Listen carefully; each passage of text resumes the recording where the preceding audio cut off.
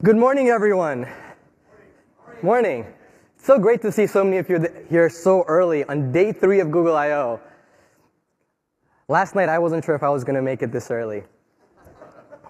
My name is Ankit Jain, and I lead all things search and discovery for Google Play.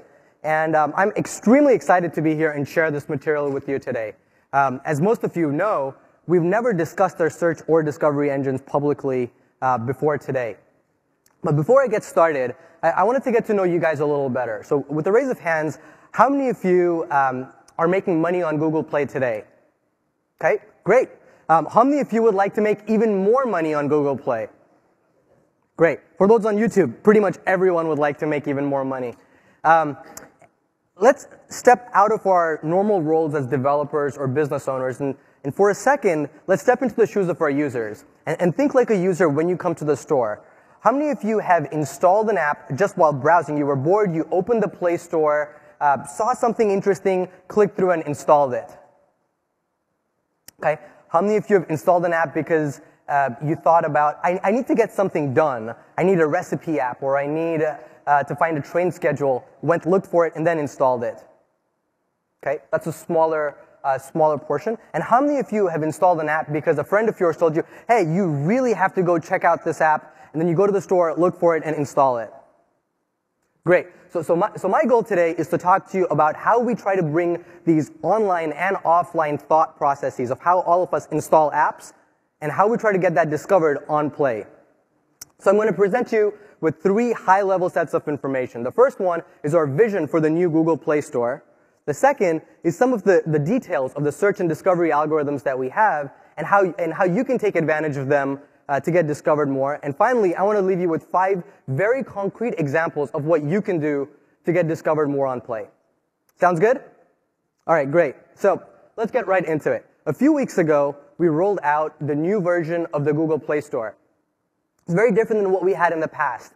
About a year ago, a group of us stepped aside and said, if we could reimagine the entire store, the new Google Play experience, what would it be like? The goal was to come up with something that was dynamic, very fresh. The user should be trained and look forward to coming back into the store. Something that is personalized, yet personal.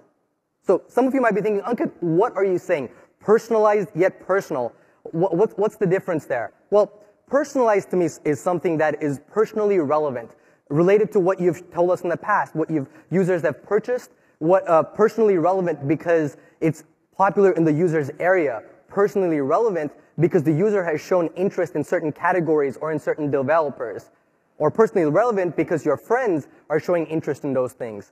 And then we want to take it to the next level. We want to make it personal by showing you and annotating each of these recommendations or each of the pieces of content in our store with why you should get it. This could be a +1 by a friend, this could be a review by a friend, or this could be something based on the new Google Play game services that Shabi and 3 others are currently playing Puzzles and Dragons. We should really tell the user, this is why you should get it. And our goal was to help each and every one of you, each and every one of our developers, to get more engaged installs. Because at the end of the day, that's what's really going to move the needle. Those are the users that build sustainable and great businesses. So our goal was threefold.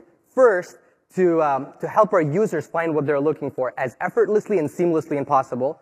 Second, to help Android ship more and more beautiful apps. And finally, to help all of you build even more thriving businesses on top of our platform. So let's get to the meat of today's talk.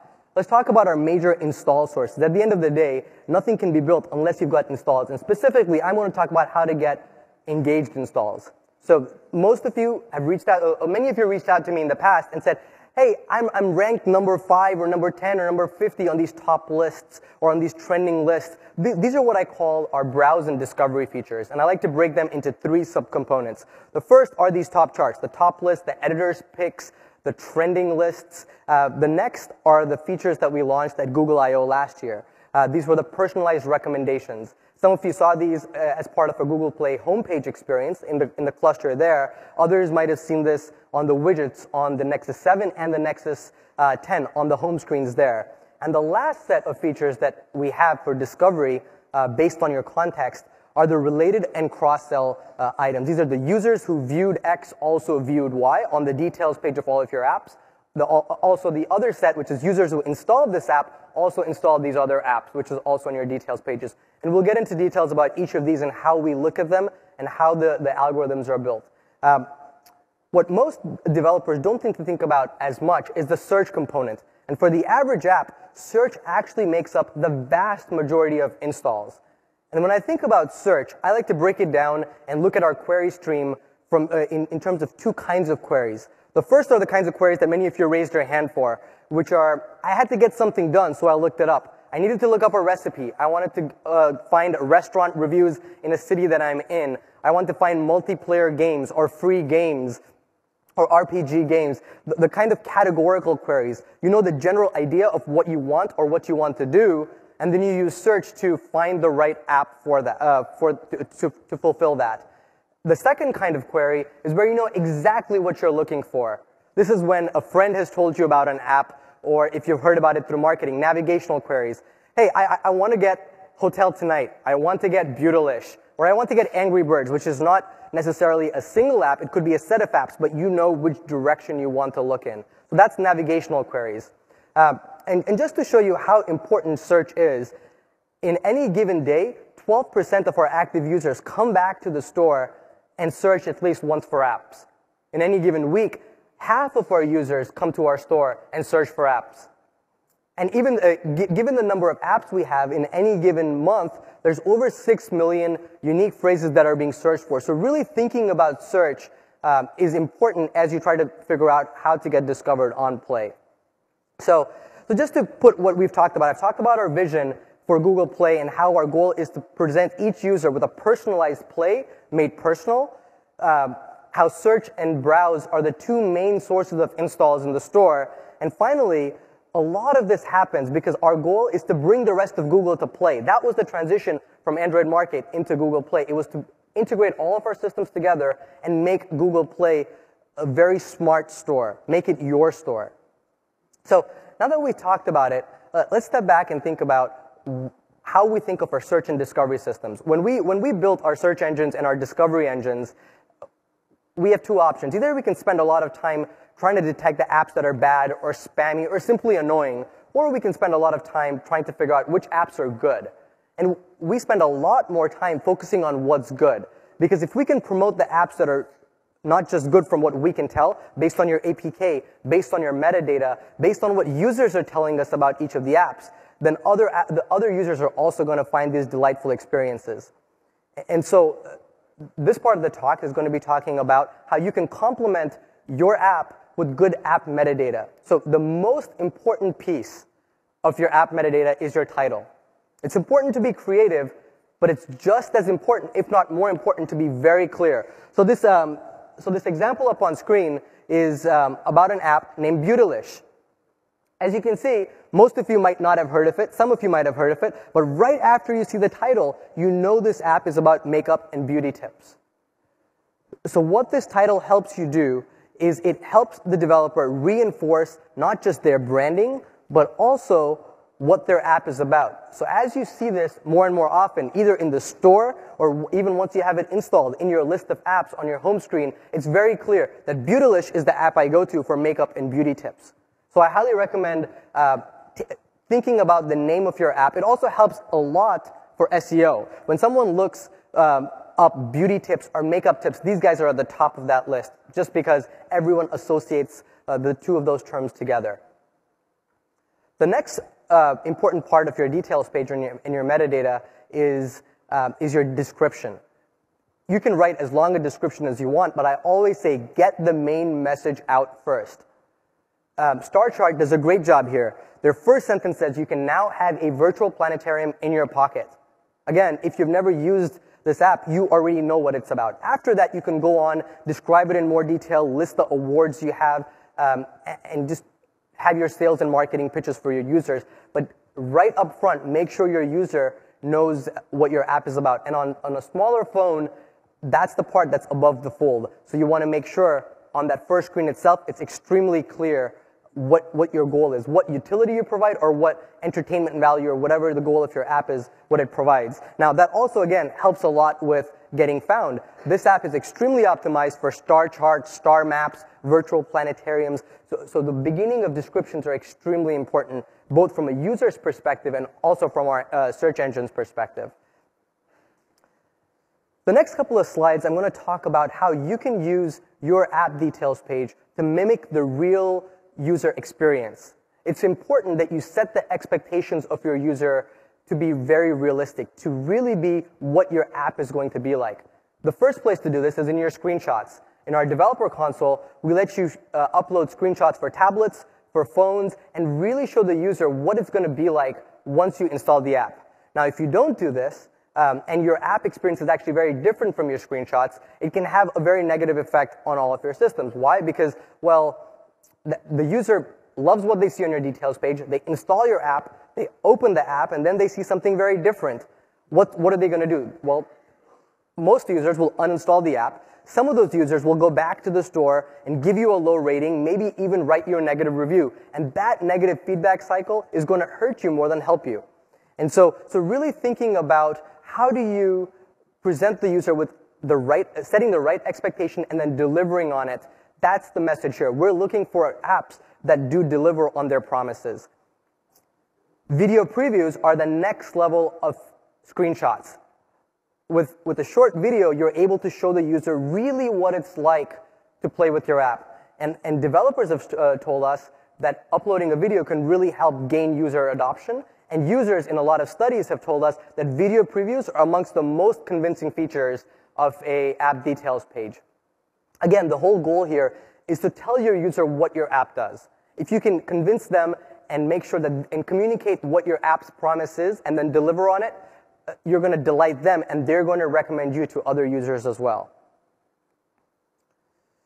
So I talked about reviews and ratings in terms of the feedback loop, and this is a key part of our search and discovery experience.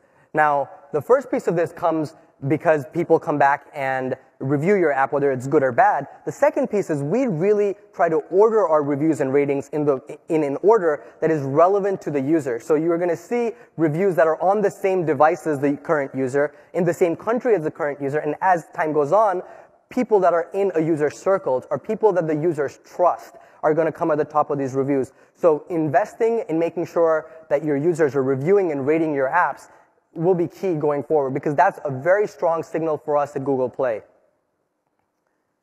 So I'm going to step back and tell you a story about a developer in India that I was talking to a few weeks ago, and his goal was to target the rural population. As you can see on the graph on the right, about 75% of India's population lives in rural cities. So his goal was to target the audience that had low to mid-end phones and was on slow to 2G networks. So he had really optimized his app to give a delightful experience for these users. But then he reached out to me and said, Ankit, when I look at my reviews, I have this polarized view. There's a whole bunch of 5 stars with people saying, I could never have imagined technology would change my world this way. And also a lot of 1 stars with people saying, complete crap. I can't believe I downloaded this, uninstalling it right now. Right? And he was perplexed. He wasn't sure what was going on. And we dug a little deeper, and one of the things we noticed was that he was getting a lot of positive reaction from the people in rural areas, his target audience. And he was getting a lot of negative reviews from the people on the 4G networks, on the top-of-the-line devices, because his app just was not designed for them. His goal was not to go after that market. And so the thing that he ended up doing was he went to the developer console and targeted his app to the countries and carriers where his target audience really was. And since then, he's already seen an uptick in his average rating and his reviews, and hopefully that continues over time. But my message here to you is think about who you're trying to target. For most apps, you don't have to worry about this. You can let your app get to everybody. But if your app is targeted at a specific set of target audience, make sure those are the people helping you get even more adoption. You don't want people not in your target audience polluting your review or rating. So we've talked about creating a very creative yet clear message through your title and description, to mimic your real-world experience through your images, your screenshots, and your video previews, and finally, really about understanding your audience. This is what's going to help you optimize your app details page. So let's see how this manifests itself. At the end of the day, there's the top charts in the search engines. What are the things that we look for? Once you do all of these great things on your app details page, how does it feed back? And no search or discovery system would be complete without really taking into account the statistics that we're constantly collecting. So the first piece of this, as most of you probably have already figured out, are the installs. Of course, we care about how many installs each app has. The more you have, the higher up in the rankings you'll go. We also care about how many uninstalls you have, because that's a metric for us to know whether users are having a good or a bad experience. Now, some of you are game developers out there, and you might say, hey, my game overall takes 1 gig of memory or 2 gigs of memory on a person's device. So after they're done playing my game, of course they're going to uninstall my app because they want to play the next game. They've already won every level there is. Why are you going to hurt me? And that's why we have the third statistic, which is long installs. If a person plays through or uses an app for a long period of time, we don't want to penalize it. Our goal is really to detect the behavior, which is, hey, I installed an app, I really did not have a good experience, so I'm uninstalling it right away. So the long install encapsulates that phenomenon in it. In the coming months, one of the things that we want to focus on is engagement and really understanding for each of your apps, when are people using it, how are they using it, and how is it different across different kinds of apps. For example, Google Now, I just go to it when I need to pick up my latest boarding pass. I'm not going to spend tens, if not tens of minutes or hours on it, but there might be a game where I spend an hour or two on it. But that doesn't mean one is better than the other. They're just different kinds of functions that they're providing. And this is an area where having a conversation with all of you is great, and I really look forward to having some of your feedback. So a lot of this is about setting the stage for the first conversation. We've never discussed any of this before. So if you guys have ideas, please let us know. I'll talk about Google Play the game services that we launched and how we're going to use that for engagement in the coming months as well. Here's a query that I get very often from developers. Hey, for some search query, I'm number 3, even though the app ranked above mine has fewer installs and has a lower rating than me. Right? I'm sure many of you have thought about this as well. Now, on the previous slide, I talked about the uninstall rate. Not only do we look at the number of people that are uninstalling your app compared to the number of people installing it, we also have some amount of a recent uninstall rate as well. The idea here is that you might have an app that has not been updated in a couple of years, and now more people are uninstalling your app than installing it. Or there's a newer app, or your app could be on the other side of this, where you made an update, and now a lot of people are really keeping your app. That's going to help you move up in the rankings. We want to make sure our users are getting the best apps as easily as possible. So I hope this answers this very common question that I get.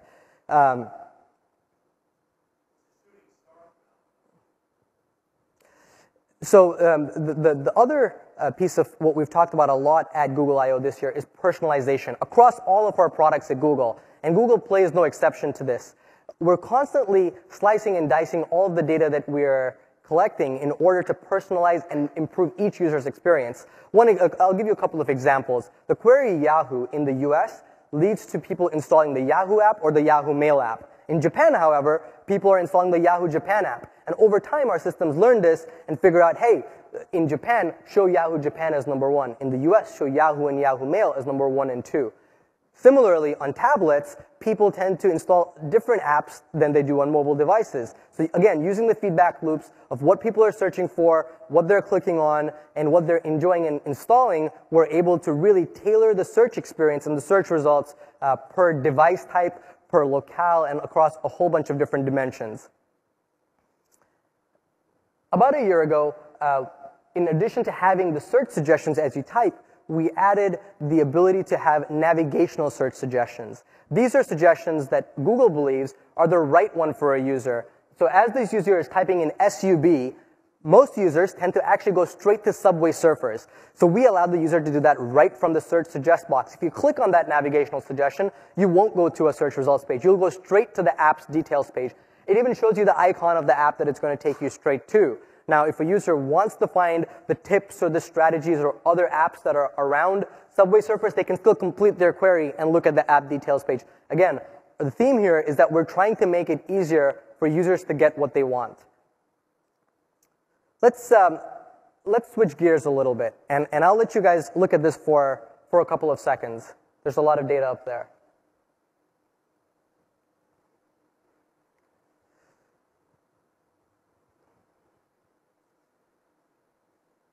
So a lot of you always have asked us the question, how are your top lists generated, when are they generated, and what's the rationale behind them? Now, like any search or discovery system, we're constantly tuning our systems. And this is a snapshot of what it looks like recently. There's a basic quality barrier that's there. There are some review and rating metrics that we take into account. But at a high level, we create top lists daily per country, per category, and even per device type. You guys saw some of the design for tablet top lists that were launched earlier at I/O. And our top paid, free, and grossing lists are really targeting first-time users to Google Play or people that just got a new device, because they're looking for the basic apps that they need to load up in order to get their stuff done. What's most popular on Google Play? The top new paid and the top new lists are targeting users who have the basic apps and saying, hey, what's new right now? What's new and popular? And for that reason, we limit it to the apps that have been published in the last 30 days. And this is very important because many app developers launch an app in a single country and then over time roll it out to a bunch of countries. So I get a question a lot of times saying, hey, I just launched in Italy last week and it's going gangbusters. We're just getting more installs than we ever have. How come we're not in the top new free or top new paid list? Well, the reason is your original launch might have been 6 months ago, and so you're not qualified to be in the top new lists of even new countries that you launch in. It's a global published date that we look at. So think about your global rollout strategy. If being in the top new list is part of your strategy, that 30-day window is extremely important. And the metrics across these are different. For the grossing, we look at the revenues. For the others, we look at installs over the last several days. The next list that I want to talk about is our trending list, and this is one that has had no clarity about it ever.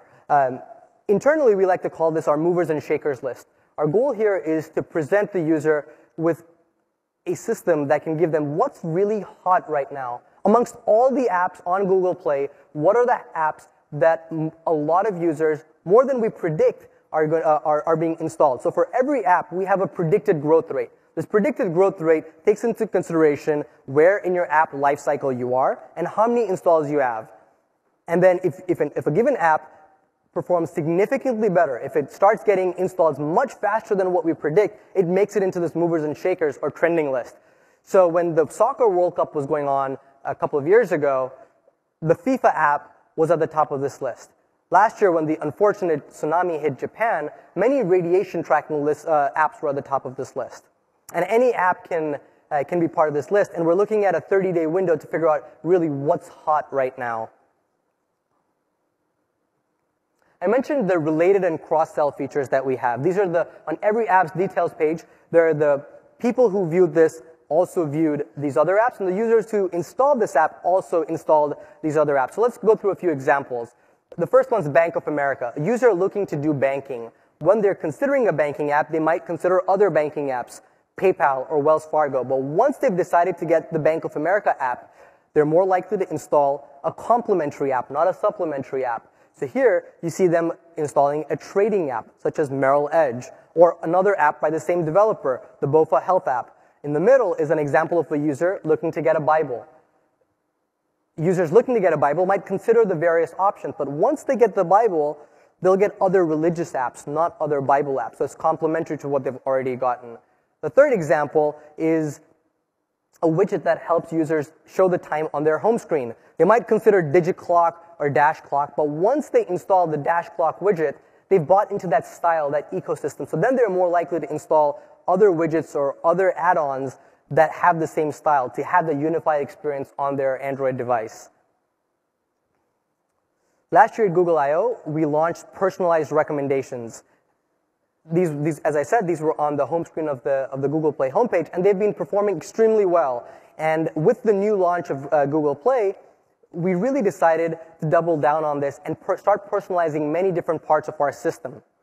So I thought it's a good opportunity for me to tell you what really we look for. We have over 80 signals, not just from Google Play, but also from the rest of Google. But some of our major signals include apps that are complementary and supplementary to apps that users installed in the past. We look at apps that are popular in a user's area. We look at apps that have been +1'd by a user's circles, apps reviewed by a user's circles. We also look at apps that are developed by some of you if the user's already shown interest in your developer account, by other apps by you.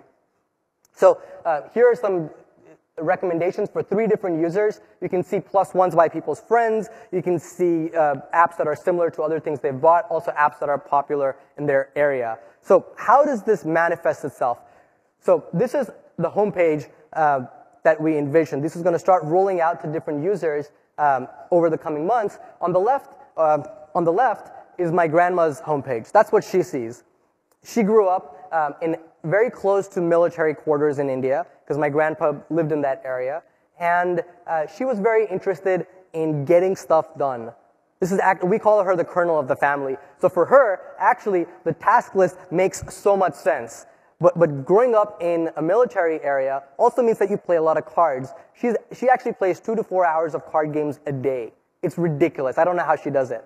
And so seeing the tablet highlight apps for her and seeing the card games right up there is really what's relevant to her. For me, I travel a lot, and so on the tablet highlights section, not only do you see Google Translate, which I should get so that I can communicate with people all around the world, but it also tells me why. It tells me that my friend Abhinav has +1 this app. He had a great experience, so that helps me improve trust in the system and get this app. You can take this a step further. On all of our category homepages, both of these are for me. On the left, I live in San Francisco, so you see the San Francisco Giants app, you see the Oakland baseball app, you see a Sacramento Kings app. On the right is the news homepage. You see news apps and magazine apps that are related to what I bought in the past. I have Pulse, and people who have Pulse tend to also enjoy New York Times. It's amazing to me that Times of India comes on my personalized homepage, but it wouldn't on some of yours, just because my friends tend to come from that part of the world, and they say this is a great app to adopt it. How could we apply personalization to search? I've talked about using location. So a user in Japan will see different results for Yahoo than a user in the US, but we think categorical queries are a place where we can really help the user find what they're looking for. Imagine a user who searches for free games. If we know that they like word games, showing them free word games makes a lot of sense. If they like RPG games, showing them those kind of games is going to help get a much faster acquisition rate. For train schedules, a user in New York should get the subway train schedule. A user in San Francisco should get either the BART train schedule or the Caltrain schedule. It just makes sense. And so over the coming months, we're going to roll out more experiments, and finally, to everybody, personalization across categorical searches. So I've thrown a lot of things at you so far. So just to step back and summarize it, we've talked about the search statistics, the feedback loops that we look at in order to improve our search and our discovery systems. We talked about navigational search suggestions.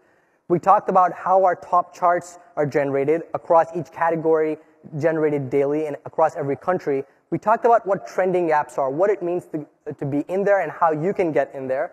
We talked about how related and cross-sell works. And we also talked about how we're starting to personalize Play and how that's going to roll out over the coming months and how that really fulfills our vision of a personalized Play made personal. So I promised you guys I'd leave you with 5 things that you can do to improve your discoverability on Play. So let's get right into it. But before we do that, I want to tell you it's just as important to build a good app. So take the time to go through those app developer guidelines on developer.android.com and make sure you have a good app. You can complement that by optimizing on the store, but at the end of the day, nothing substitutes a very good experience for your app. 2 months ago, we added a list of guidelines, the tablet app guidelines, what it means to be designed for tablets. And I highly recommend that you get this design for tablet designation. Earlier at I.O., we announced the design for tablets top lists. on some of our home pages. Over time, this is going to roll across the store. So a tablet user really gets the best experience possible by showing the apps and promoting the apps that have gone through the trouble of making that experience better. So you're going to see this not just in the top list, but over time in search and in all of our other discovery features as well. The developer console helps you with the optimization tips that they've added. And the next talk by Ellie, Miles, and Ricardo will go through this in detail, what you can do to really get some of these designations. So get the Design for Tablet designation. Number 2, and this is a much less known fact about the way we do search ranking at Google Play. Today, most articles that are published on the web about Play apps have a link at the end that said Google Play Store or Play link. Actually, over 99% of anchors that we get into the Google Play Store just have those 2 phrases. And that doesn't help us at all. We want to help you get discovered even more on Play. Sure, you tell us a little bit about your app, but if a trusted source, on the right, for example, TechCrunch, is telling us what your app is about, even before you have any installs, we can trust it and start boosting you for those terms. So next time you're talking to a blog writer or someone writing an app about, writing an article about your app, have them give you some link juice. Have them put something interesting in those links linking to your app. The third one is to avoid common mistakes. Now, I told you there were 6 million and more unique phrases that are searched for every month. What I didn't tell you is over half of them are misspelled. That's amazing, that half the people are mistyping queries, but that's just how the query stream is on mobile today. So as Google, what we have to do is we have to aggressively correct for it. We have to make sure we help the user find what they're looking for, even if it's a typo. So the one thing you can learn from this is don't name your app something that is a cute but a common misspelling of a very popular app. Because chances are you'll get a user looking for your app will get auto-corrected into something that you're not happy with. A second thing, I already talked about using the targeting expressions on the developer console carefully, which countries and carriers you're targeting depending on your target audience. And the third one, again, is one that is a little subtle, but I think it's important. If you do have a developer URL that is not a play.google.com link or a code.google.com link, something that is yours, your home on the web, if it exists, do make sure you upload that in the developer console. Why? Well, we crawl the web, we index the web for our web search engine, and we use a lot of those signals in order to help you. If we know that you're the kind of developer that is about a specific subset of the world, we will help you get discovered when people are looking for those terms on Google Play. So again, if you have a developer URL other than something at google.com, do upload that. Number 4 is to make your APK smaller. Right? Users tend to install smaller apps a lot more than they do larger apps, and they tend to uninstall larger apps at a higher rate as well. Let's think about why. As your phone runs out of memory, if there's a finite amount of memory, users tend to go through the list of apps they have in decreasing order of size and start uninstalling the apps that they're using least actively. So the further down that list you are, the less likely you are to be uninstalled. So make your APK size smaller. In the coming months, we're going to start looking deeper into the APK from a search and discovery perspective as well. We're going to look at the kind of SDKs you're linking with, the libraries you're linking with, to figure out what is your app really about. Looking at the kind of sites that your app is connecting with by emulating it, and try to really figure out what is your app about so we can help users find apps that will help them do what they're looking to do. And the last one, and this is something many of you have asked us for, is to create a second channel of distribution, the viral channel. There hasn't been too much of a viral channel, and I'm going to go through a few things that we're going to be pushing over the coming months. The first one are highly rated apps. These are apps that your friends, your circles, and others that you trust have rated highly in our store. So here are some apps that are rated highly for me. On the right, you see the Quora app is rated highly by my roommate, David. He rated it 5 stars. Then Logo Quiz, my friend Ritika said it's an extremely fun game. It's so addicting she couldn't stop. Right? That's the personal touch that we can add to the Google Play Store. Some of these apps have never been on the homepage. This is the easiest way for each of you to get on Google Play's homepage. Have your users review your apps. Their friends will start seeing them on the Google Play homepage. I've talked a lot about plus ones already. Plus ones have been an integral part of our system since we first launched personalized recommendations last year. The reason I bring it up again is because there's an API which I'm not sure why many of you are not using. This API is available on the Google Plus recommendations API page, and it enables you to allow your users to plus one an app from within your app. So you don't have to have a message that says, go to Google Play and plus one my app. You don't need to have your users leave your experience. Keep them in your app. We want to make it easier. So we already have in-app billing for you guys. There's the in-app plus one. And in coming months, we're going to also have in-app rate and review. So again, we don't want your users to leave your app. If we can do what they need to do from within your app, great. And we're going to help you do that as well. And the last thing to create the viral loop is to integrate with Google Play game services. At first, what you're going to get is when someone opens your app, they can see which of their friends are playing it. They can find opponents. It makes your app more interactive. You've got the multiplayer. You have the leaderboards. It makes your app social. In the longer term, though, this, along with the Google Plus Moments API, which allows you to share specific pieces of information, I'm currently playing this game, or I am at level 27 of this game, will allow us in the store to annotate and make things more personal, right? How great would it be if my homepage said, right now, Shillavi is looking for an opponent for Riptide. That's the best way to not only get someone to install your app, but open it right away. Get you those engaged users that you're looking for. So I highly recommend integrating with the Google Play game services. Again, the 5 things that you should do to get discovered more on Play. Get the design for tablets designation. Start getting helpful web anchors. Avoid some of the common mistakes about misspellings because we have to autocorrect for them and targeting your audience correctly. Reduce the size of your APK, and then really start closing that viral loop. Help your users promote you in addition to depending on just the store. So we've talked a lot about user acquisition. I've talked about the organic growth that you can get from the search and discovery aspects of the Google Play Store. We've talked about the viral aspect of search and discovery, and many of you already know about the paid aspect, which is important to some of your businesses as well. I won't talk too much about it, but what I will say is that investing in paid user acquisition can have a very positive impact on organic and viral growth as well. And so if you can, it is something to think about in the bigger picture of things. Now, user acquisition is just the first step in creating lifetime value for your users. As a business owner, I always like to think about my key metrics and have a very good handle on them. And the one that I've found in the mobile space and in any user-centric space is the lifetime value of every one of my users. We talked about user acquisition. Let me briefly mention the other two. User retention, I like to break into 2 different ratios. The first is the short-term user retention ratio. This is how do I initially keep my users? Most of the time this happens because the users like what you're promising them. They install your app, they open it. The long-term user retention ratio, which is very much like the long install metric that I talked about, is the ongoing mechanics of your app, or you delivering on your promise. So in the example of Scramble with Friends, initially they got a lot of their users because it was very much like the word games many of us grew up with. But over time, their social, their interactive features is what kept it growing and made it successful.